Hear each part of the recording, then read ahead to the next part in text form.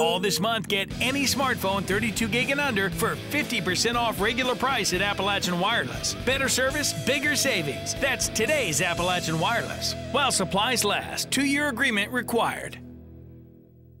The efforts of local and state officials to diversify the struggling economy and attract jobs into the region through Pikeville's Kentucky Enterprise Industrial Park came to fruition today as the announcement was made that the agriculture startup company AppHarvest has plans to build a 2 million square foot, $50 million high-tech greenhouse at the park, creating 140 full-time jobs. Officials say the arrival of AppHarvest is important to attracting additional companies into Enterprise Industrial Park.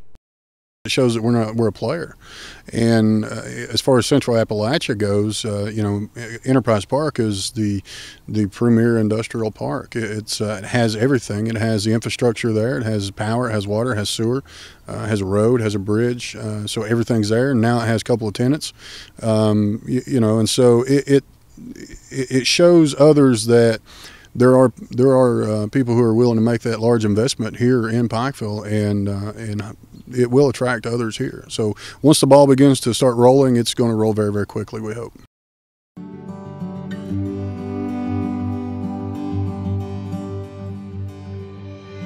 At AppHarvest, our mission is to bring Appalachia into the next generation of agriculture and employ the hard-working men and women in the region.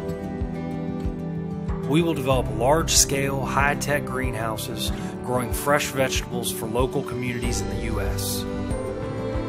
The average U.S. meal travels 1,500 miles by the time it reaches your plate, and in many cases is imported from other countries. AppHarvest will be able to deliver our fresh produce to the Northeast, Southeast, and Midwest of the U.S. within a day's drive. Appalachia, we're coming home. Reporting from Pikeville for EKB News, I'm Sean Allen.